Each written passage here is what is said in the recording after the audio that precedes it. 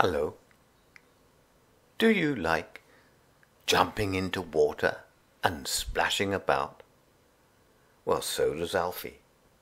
This story is called Alfie Upstream. One hot summer afternoon, when Alfie and Annie Rose and Mum and Dad were staying with Grandma, Mum and Alfie decided to go exploring. It was going to be just the two of them. Annie Rose was going to stay behind in the garden with Dad. They set out through the little gate into the field. Jim Gatting's pig was lying flat on its stomach under the big tree.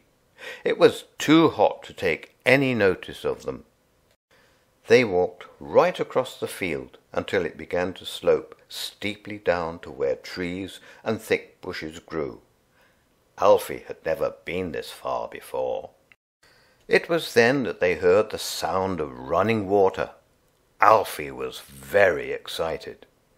They climbed under some wire, and there, in the thick green shade, they found a little running stream. "Now we're real explorers," Mum said. The stream was shallow and had a gravelly bottom and floating weeds. Alfie and Mum took off their shoes and waded in. It was beautifully cool. They splashed along. It was very quiet except for the buzzing insects and the sound the water made. Sometimes they came to some squelchy muddy bits, and sometimes a big stone in the middle of the stream which they had to climb over. And once Alfie saw a dragonfly with shimmering wings hovering over the surface. Then they came to a place where a tree had fallen down like a bridge across the water. Beyond that, the stream widened into a little pool. It was deeper there.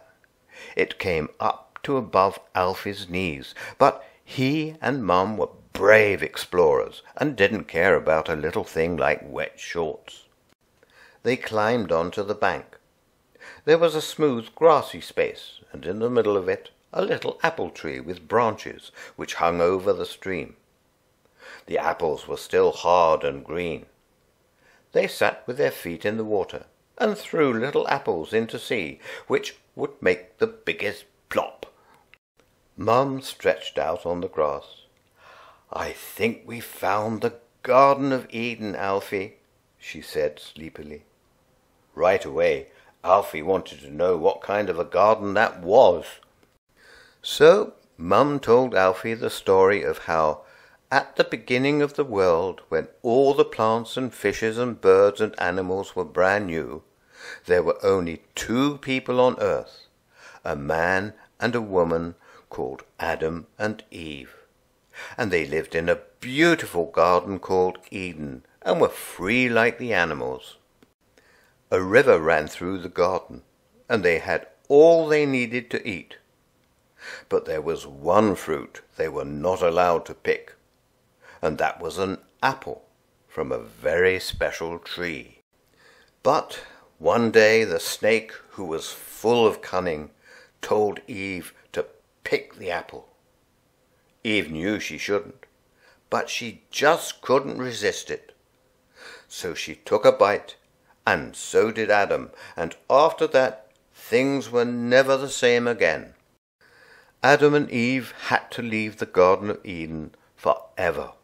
They could never go back, because the gate was guarded by an angel with a flaming sword, and from that day on they were no longer free like the animals.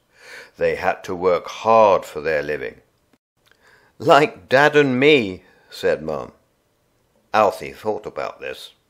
"Well, I hope the apple was a nice juicy one, anyway, not all hard and green like these ones are." Just at that moment, a very surprising thing happened.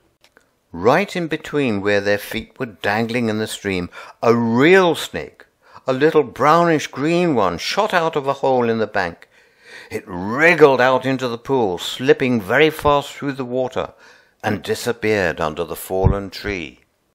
Alfie was too surprised to be frightened. "Just like the story," he whispered. Mum said, It wouldn't have hurt us. It was too busy minding its own business. They sat there without talking for quite a long while, until it was time to go home, and neither Alfie nor Mum ever forgot that time and that place. Well, if you're patient and quiet, you can see lots of wild creatures in the countryside, just like that snake. But sometimes these creatures come into towns to live amongst us, just like this fox. Sharp eyes, sharp nose, long bushy tail, pointed ears that miss nothing. He's on the trail, up by the waste ground, down by the railway cutting, ranging the edge of the playing field, hunting for worms.